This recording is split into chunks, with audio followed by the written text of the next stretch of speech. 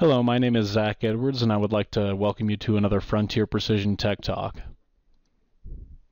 Today's session will show you how to set up Trimble Positions real-time settings for ArcPad 10.x.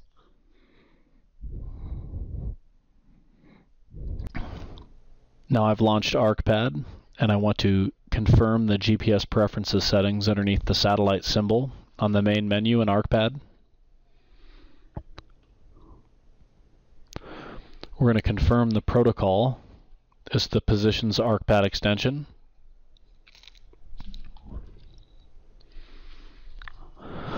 And that our port is COM3, which is the internal port on the Geo7X. And then we want to confirm our baud rate is 9600, 8.1 and none.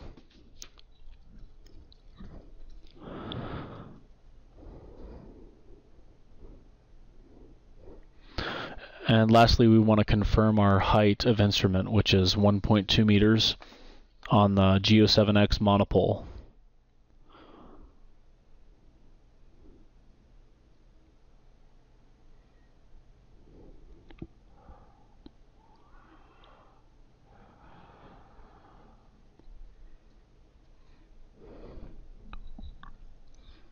And now we want to confirm our Trimble Positions ArcPad extension settings.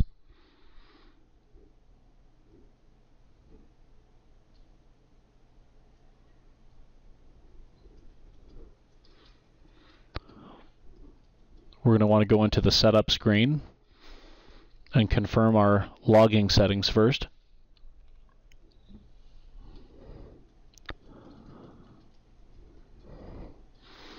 We are logging to SSF as a backup in case the real-time fails, and our antenna height is 1.2 meters as set in ArcPad. Within the GNSS settings, we want to confirm that we're showing our accuracy in the field, since this is a real-time demonstration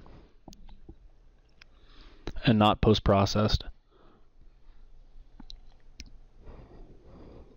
Hit done. And now we want to confirm, lastly, our real-time settings.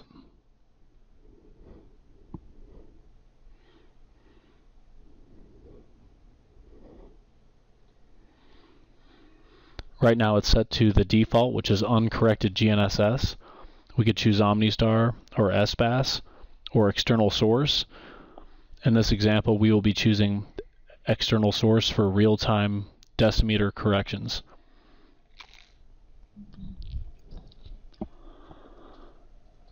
If you were using SBAS, you would probably choose a higher real-time age limit of 2 minutes. But for an external source, to ensure higher accuracy, we want 15 seconds, the lowest denominator.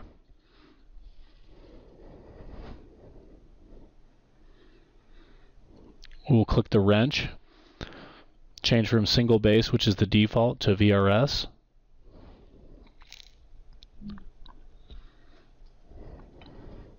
And the connection method will be internet. I'm going to key in the IP address to the Trimble VRS now on the Colorado Front Range. And change the port to the proper correction port.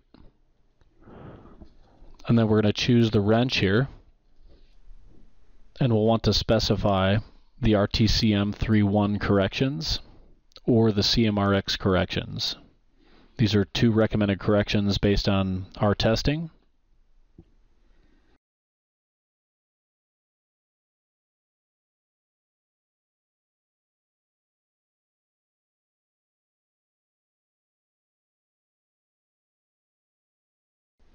And then click Done. You'll want to key in your ntrip username and password for the VRS network in this case. And then we'll want to look at the connection control, and this is typically defaulted to auto, but we recommend a manual setting here. And then Done.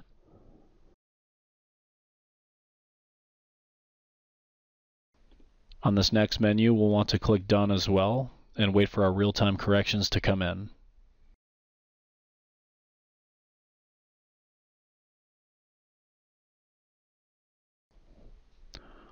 And we'll want to go to Setup and Receiver to confirm our real-time corrections. You can see that we're receiving corrections and our accuracies are dialing down.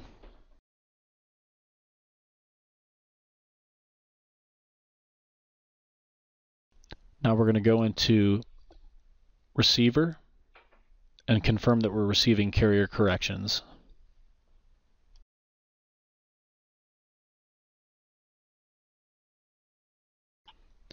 And lastly, we're going to go back into the ArcPad application, click on the green bar at the bottom, the position bar, and confirm that we're receiving DGPS 3D corrections, which is how ArcPad indicates the real-time corrections coming in via the VRS.